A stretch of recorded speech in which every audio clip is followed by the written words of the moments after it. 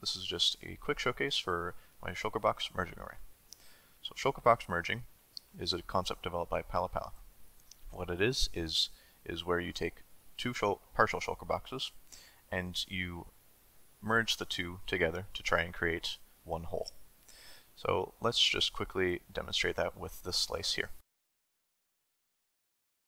So what I'm doing is I'm inputting the two boxes, and I'm inputting them in a very specific order. I'm specifically inputting the black Shulkerbox first because I want that to be sucked in first and placed by this bottom dispenser, because we optimally want to always feed the least full shulker into the most full shulker, because that greatly reduces the amount of item transfer time. So let's just unfreeze and watch this work. This will be a very quick operation. So as you can see, it's getting fed into. When it fills up, it breaks, and we get our Shulkerboxes. Perfect. So this over here is an actual array with the front end and everything done. So the way the distribution works is just like how I showed there. You send a packet of the two boxes along and through the water stream, which then constantly is trying to push it against these trapdoors. Whenever the trapdoors are closed, obviously the items can't enter, but when it's open, the items can actually enter. Now, the reason why the creation of these two are important is because we need to actually send the items as one packet, since these trapdoors can really open at any time, and if they're separated, that means potentially we could have one slice only getting one of the boxes while the other gets the other, and if the pair separates, then everything breaks, so that's not good.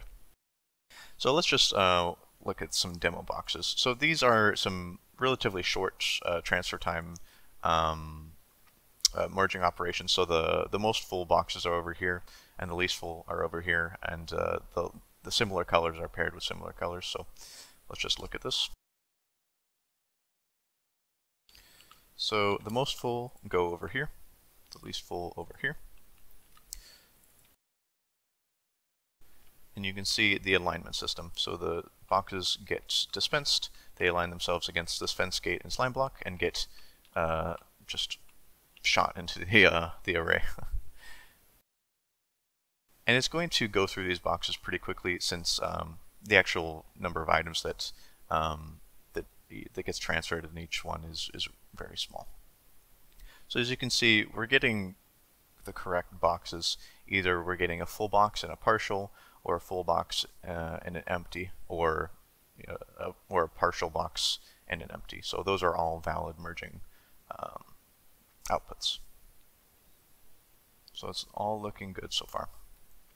I didn't put every edge case in there, but these are the vast majority of them, and I've tested every edge case I could think of, and my good friend Optic Nerve, aka Masontic, also helped me with getting some edge case boxes as well. So this array, at least at least from my testing, is very reliable. So I'm very happy with it. So you can just look at this. These are alike. These are alike. These are alike. Which I'm just quickly seeing if the boxes are both the same, and if they are, that means it's nine times out of 10 a good merging operation. So yeah, they all seem to have worked, and you can double check me.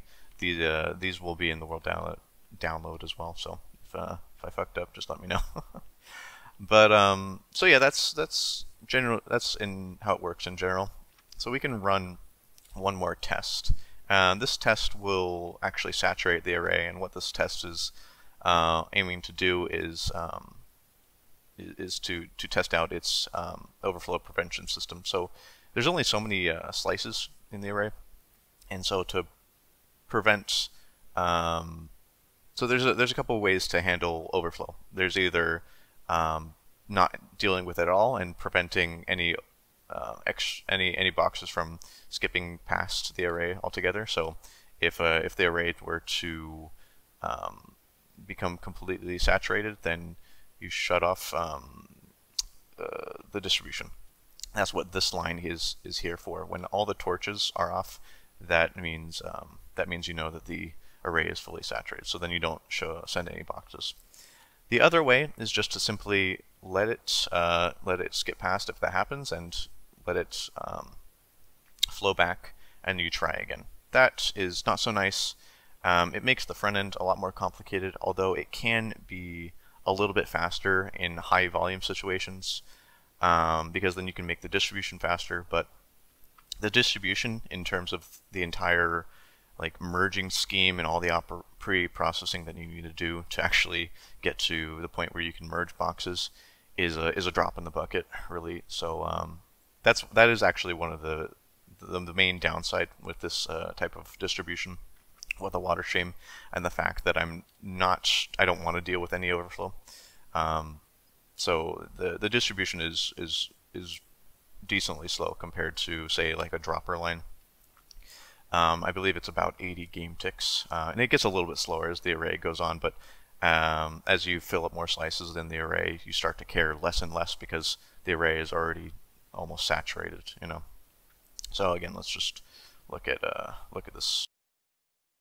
So I'm going to input 9 shulker boxes to be merged, so 18 total. Yeah. So since this array only has 8, we should see it actually stop. So and it should distribute the last pair that's going to be able to handle. And oopsie, yeah, the line shut off, and it's holding this last pair of shulker boxes here. So once this first pair of shulker boxes finishes, it should send the next one pretty quickly. Oh yeah, it already dispensed. So that is one nice thing about the array. The initial distribution might be a little bit slower, just because I wanted everything to be very simple. But the actual reaction speed to when a slice opens up, as you saw, was really quick. So overall, the actual speed of the array is not really hindered by it. So we're just getting to the last few boxes. Actually, you know what, I'll warp just to get through this. Alright, there we go. So we should see 9 empties and 9 boxes with 4 stacks. So we have 9 empties, perfect. 9 boxes, 4 stacks. Awesome. And without getting too much into the technical details of the array, and the wiring decisions overall, that's it in a nutshell. Of course, there will be a world download provided, so you can really get your hands on it and play around with it. So yeah, I've also color coded where the sections are, and I've also taken the time to add a block palette key over here. So this is just telling you what each block represents. So if it's like kind of like a neutral block, just something that a repeater just needs to be on, and doesn't need to do anything else, that's where I've used this polish andesite. But if it needs to be powerable and also redstone supporting, that's where I've used these granite blocks. And you can look at the key and look through yourself. I didn't bother color coding like observers, because if it's an observer, it needs to be an observer. So it's just so if you want to change the palettes to as much as you can to your own, to fit with the deck or whatever, it just makes it a little bit easier to do so. So yeah, with that, I will leave you guys off. Again, world download will be in the description, and I hope you found this at least a little interesting. Bye-bye.